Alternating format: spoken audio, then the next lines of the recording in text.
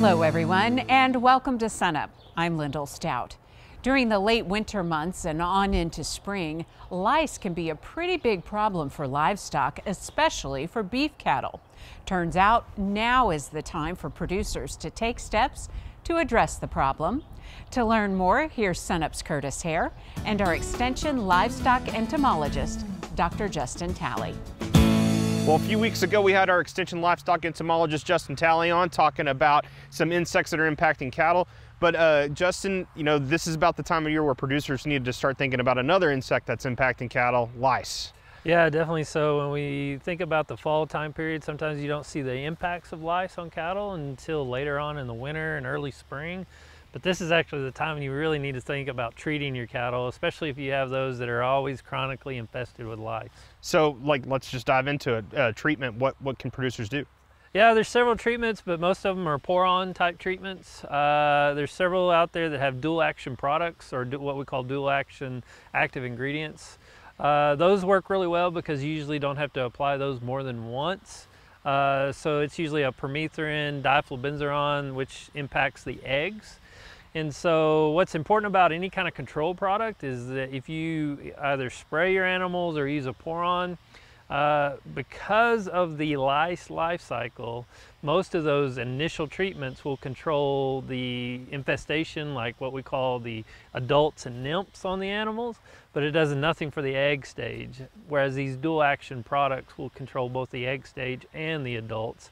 And it's not to say one is better than the other, it's just about how you work your animals. If you have no problem bringing your animals up and treating them twice, that's the best route, because we can look at those animals and know that the initial treatment knocks off that initial population, but then that second treatment takes care of that any lice emerging from the eggs.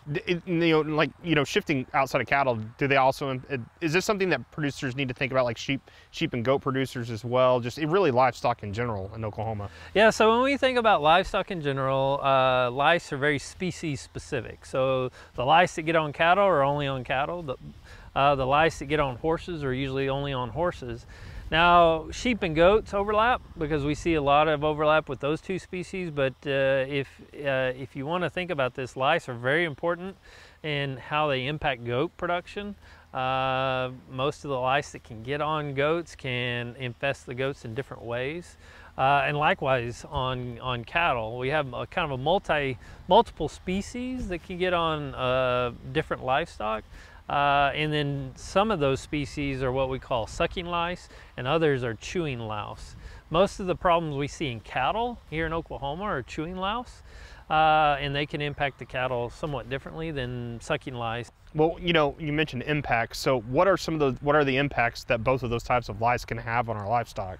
Yeah, so when you think about livestock, if you think about beef in particular, the biggest impact is just the amount of energy they have to expend dealing with that stress. And so when you think about the stress to the animals, but there's also what we call those hidden costs. If you've ever driven down a fence line in anywhere from December through March, and you see these balls of hair on the fence, those are animals rubbing from lice. And so some of the hidden costs of how the fence repairs you have to do because of the animals rubbing. There's also some things that on the equine side, they can cause what we call dermatitis. And so in certain equine species or breeds can be more susceptible to lice infestation than others.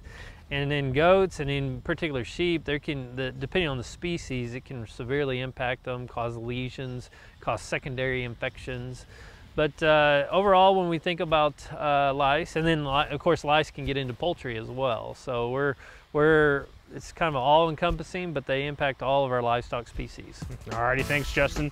Dr. Justin Talley, livestock entomologist here at Oklahoma State University.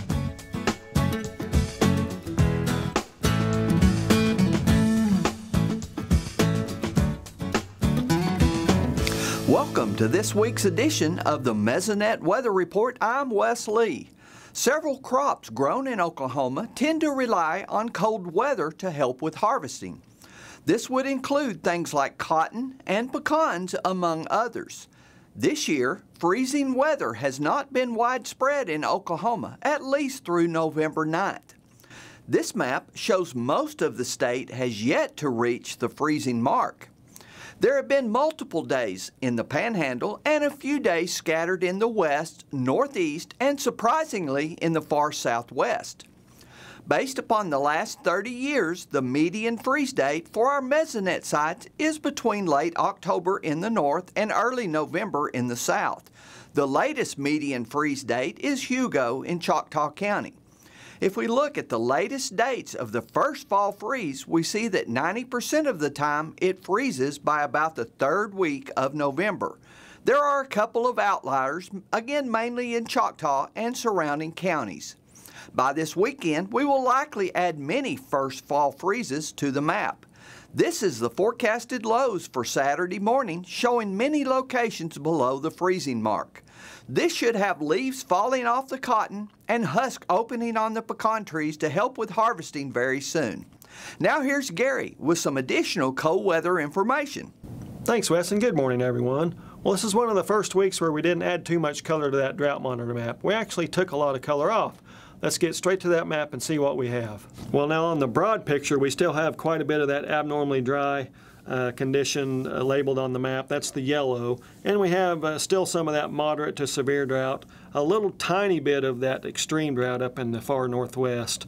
But we do have a lot more of that white color, especially across east central, south central, and up in far northwest Oklahoma. I mean, it's not a complete change, but at least it's a start. So each successive rainfall event, we have made a little bit of progress. And according to the USDA's topsoil moisture percent short to very short for November 7th, we do have just 47% of the state percent short to very short. That's better than where we were a couple of months ago, even a month ago, where we're up in the 70% range. So again, each rainfall has brought that soil moisture scarcity down a bit. Now Wes showed you that quite a bit of the state's still waiting for its first freeze. And you know, a lot of the country is still waiting for its first snowfall event. Let's take a look at the snowfall amounts from the previous 3 years at this point in time and see what we had. Okay, for 2021, much of the country still without its first snowfall event. Not extremely unusual, but a little bit unusual, especially when we look at the previous 2 years. So last year at this time, of course, we had that big ice storm in Oklahoma and quite a bit of snow up in the northwestern part of the state, and much of the western two-thirds of the United States had at least one snowfall event at this period in time. Sort of the same picture 2 years ago in 2019, the week ending November 15th, we do see that big snowfall event up in northwest Oklahoma that happened in the final week of October when Arnett received up to 13 inches of snow. But then we had a lot of the northern tier of the United States had its first snowfall event. Part of the west and the south central parts of the United States still waiting for their first event at that period. We're approaching winter, so all that stuff, freezes, snow, ice, it's all coming eventually, just a matter of time. That's it for this time. We'll see you next time on the Mesonet Weather Report. We're joined now by Dr. Misha Manuchehri, our OSU Extension weed scientist, to talk a little bit about managing fall weeds and looking ahead to spring. So in terms of where the fields are now, what kind of guidance do you have for our producers? So grassy weeds are always our number one. They're the most competitive with our wheat. So we should be looking at what's germinated, how much do we think is up, whether or not we want to invest in a fall application or maybe hold off till spring. That's just going to depend on how intense our weed management plans are. So for those who do think that they want to do something this fall, yes, how should they move forward? So we have some species where we know they respond best for a fall application. Rescue grass, which is one of our bromes, it primarily germinates in the fall. Spring applications don't work well. So if you have an early emerger, we should make a post-emergence application prior to next spring. And we're a little chilly right now, but we have some warm temperatures coming. And we should always be thinking about, we want our crop actively growing and we want our weeds actively growing. That will result in better kill and also better crop protection. So say folks are going to hold off, but they may want to start kind of planning ahead and looking toward early spring. Yeah. What's kind of the time frame and the management practice there? Yeah, good question. So If you're thinking of early spring, we do have many producers who like to hold off until nitrogen application and do some tank mixing. We can do that. The first step in any weed ID plan is we want to know what we have. So you have some time. If you don't know what you have, get in touch with your county educator. Let's find out what your weeds are so we invest in the right products. Before we go, we want to be sure to mention some of the research that you and your grad student have paired up on. Some of the results are about to be wrapped up. Yeah, we have an integrated weed management study on rescue grass, which I really think is one of the most difficult grasses to control. And we're always trying to find other practices besides herbicides that we can integrate in our weed management plans. Herbicides are great, but when we use them too much, we select for resistance. So we're definitely learning. We've raised a lot of questions. One thing that we have learned is delaying planting for those who might be kind of sneaking in some late plantings, even now in our southern counties. We do see a reduction in weed populations when we delay. However, we're also seeing a sacrifice in grain yield. So we're always trying to balance. We want to have adequate yields and we want to control our weeds. We're still trying to figure that out, but that's some of the preliminary results. Okay, great. Well, we look forward to hearing more as that research continues. Thank you. Okay, Misha, thanks a lot. And a reminder, you can always find your county office on the Extension website. We have a link for you at sunup.okstate.edu.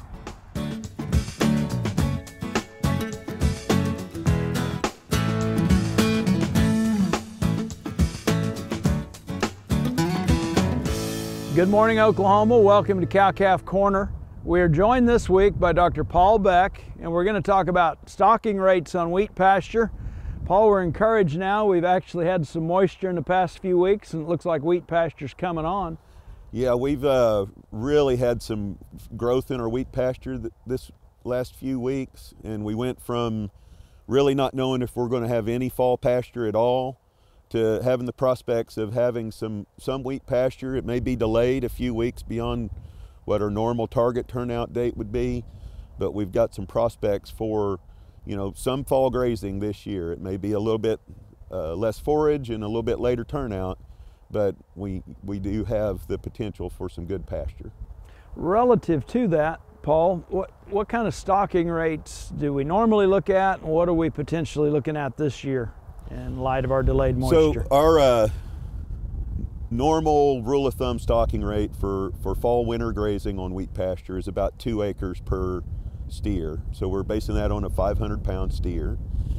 When we look at wheat pasture like this, it's about 4 inches tall, and using a rule of thumb about 200 pounds of forage dry matter per square inch in height, we're saying it's going to be about 700 to 800 pounds of forage per acre in this case. So when we look at targets of forage allowance that we would use to set a stocking rate, what we found is if we get 5 pounds of forage dry matter when we turn a calf out per pound of body weight, we can maximize gains and have a good potential for really good performance for the rest of the winter. So that's about 2,500 pounds for a 500-pound steer. With 800 pounds of forage, if we're going to turn out today, we'd be looking at about 3 acres per steer to hit that target. So at the time we're taping this right now, it looks like our forecast, we've got some 70, 75 degree days coming up in our 7 to 10 day forecast. We can expect to see a little more growth as we go into turnout?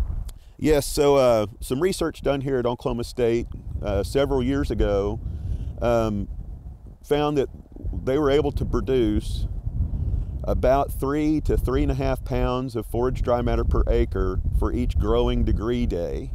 Now, a growing degree day is the average temperature minus 40 degrees.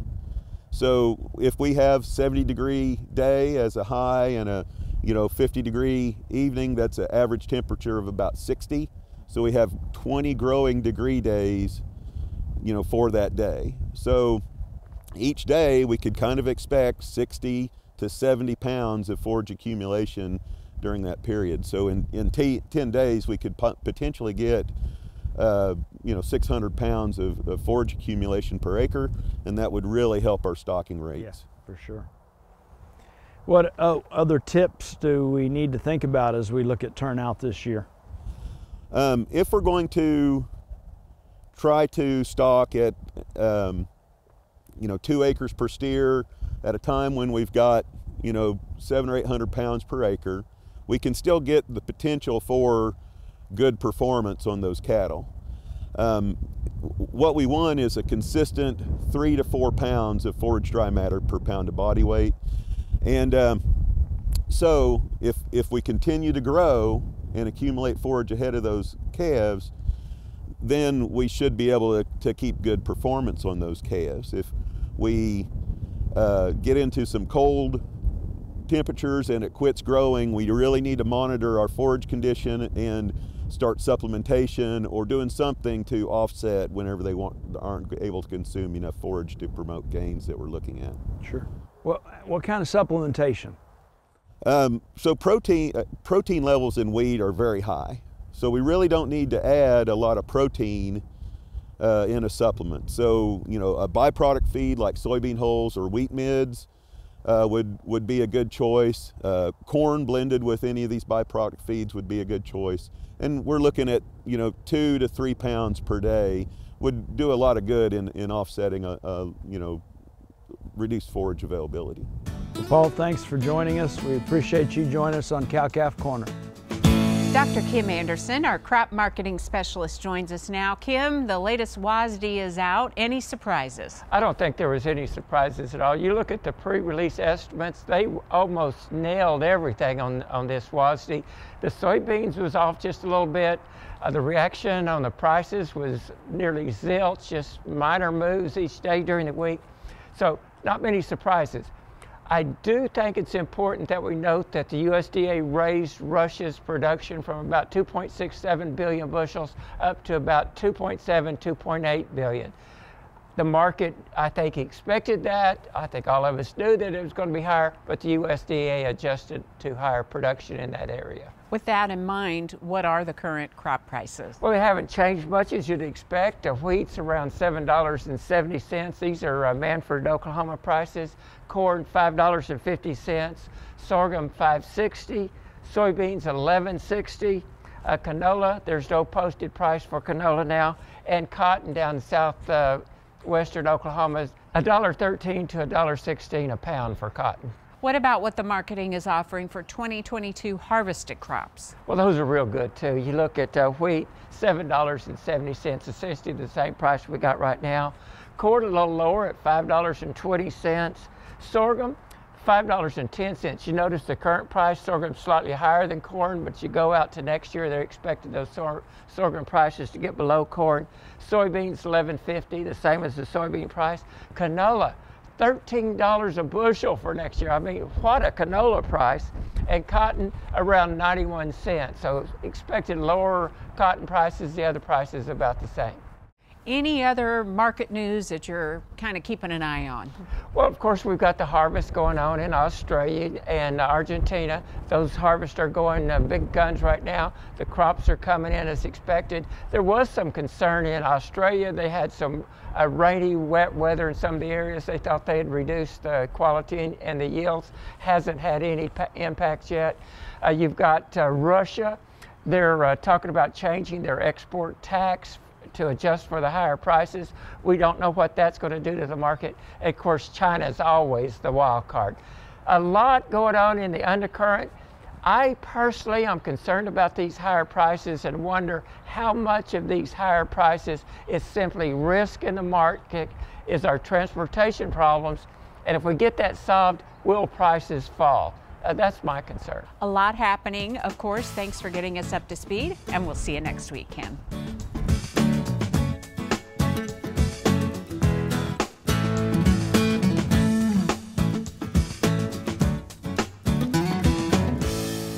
November is typically one of the months that we always recommend that people deworm their horses in Oklahoma. So at the bare minimum, we always recommend that you do deworm them twice a year. So we kind of use March and November. And then the rest of the time, we're really recommending that people think about doing strategic deworming and actually checking a fecal egg count exam to make sure their horse actually needs to be dewormed again.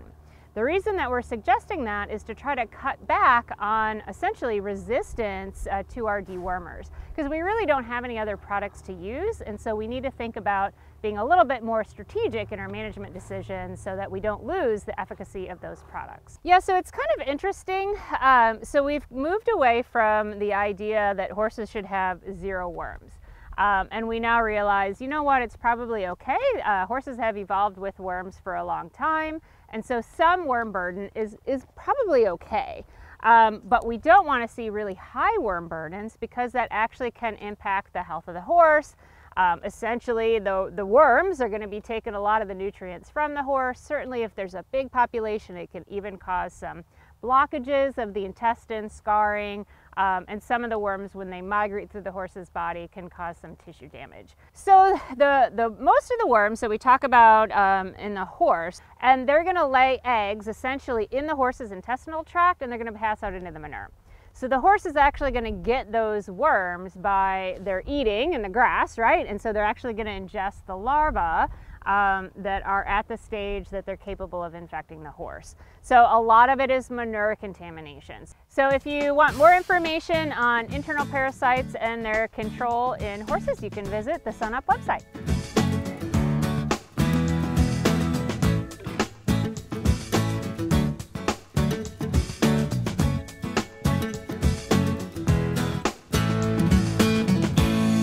Finally today, a look back at a unique OSU Ag Research project, partnering our scientists with their peers in the Southern Great Plains as they try to solve the problem of woody plant encroachment. Once again, here's SUNUP's Curtis Hare. So the Prairie Project is a USDA funded grant, and there's 4 collaborators across 4 different states. So we have Oklahoma State here, we have Texas A&M, University of Nebraska, and then we also have some collaborators in Kansas.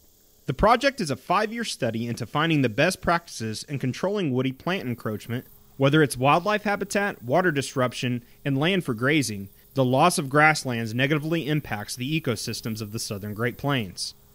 We know that in the Southern Great Plains we're kind of losing the battle against woody plants coming into our grasslands. And so we're trying to look at different approaches to do that sustainably and economically. Well, woody brush encroachment is a serious problem because we are losing an ecosystem. Literally, grasslands are disappearing from Oklahoma, from Texas, from the Southern Great Plains and the entire Great Plains at alarming rates. It happens so quickly. You'll hear producers say, "I lost my pasture overnight." Texas A&M Extension Rain Specialist and Prairie Project collaborator Morgan Treadwell says producers in Oklahoma and Texas face similar issues because many plant communities overlap. The overlap in plant communities is also what makes this partnership and collaboration so powerful, because our ranchers and our producers are dealing with the same problems. And so when we can combine extension, outreach, education, and also the scientists from a research perspective, we stand a better chance. Project collaborators, who are all in extension, are studying a 2-pronged controlling method: patch burning, followed by grazing cattle and goats together in the pasture. Adding goats to herds, to existing cattle herds, and trying to see how we can use them to further the control that we get from fire. Grasses don't try to defend themselves from grazing, they just grow back really quickly. But broadleaf plants and woody plants defend themselves with different chemicals that they produce, and goats are uniquely adapted to being able to process those different chemicals that those plants create. Goats, in my opinion, are an underutilized resource. They're kind of a little blessing in disguise and a diamond in the rough. They're very low maintenance. They add diversity to that grazing picture. So they're going to consume plant species that would not normally be consumed. We know that cattle are drawn to areas that have been recently burned because of the really nutritious growth that comes back after fire. But we don't actually know how goats are going to respond to that. And so we've put GPS collars on our goats, on our cattle, In addition to the GPS research, we're also actually tracking what's happening with the woody plants that grow in these pastures. The Prairie Project team isn't just testing the study on land owned by the universities. Local producers have volunteered their land and animals to the research. We are working with ranchers and producers who are starting from ground zero. So they're experiencing all these growing pains of putting in goat-friendly fencing. That initial cost can be, can be a lot, especially when we start thinking about all the other challenges that ranchers and producers are already faced with. The initial cost of introducing goats to an existing cattle operation is a hurdle. But with the growing goat industry, stopping woody plant encroachment might not be the only benefit. It could also positively affect a producer's bottom line. You know, a lot of producers spend a fair amount of money on spray, chemical control. They may use fire or they may not. But goats, with their preferences for forage, are a natural way to control woody species in particular and some weed species. We anticipate it very likely will be a net benefit. So you may get the benefit of weed and brush control with the goats and at the same time add additional income to the overall operation with the addition of a goat enterprise to the cattle operation. When you can introduce a win-win situation and scenario to a rancher and also increase their bottom line, their overall profit, that is what extension is all about. That's what our mission is. And we need to make sure that this research ends up in the hands of the folks that can use it and also and benefit from it and feed their families from it. While there's only a few more years left in the grant, the Prairie Project team plans to continue this research well into the future. From the Rains Research Station in Payne County, I'm Curtis Hare.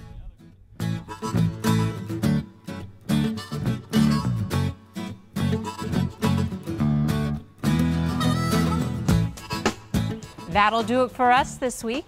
A reminder, you can see us anytime at sunup.okstate.edu and also find us on YouTube and social media. I'm Lyndall Stout. Have a great week, everyone, and remember, Oklahoma agriculture starts at sunup.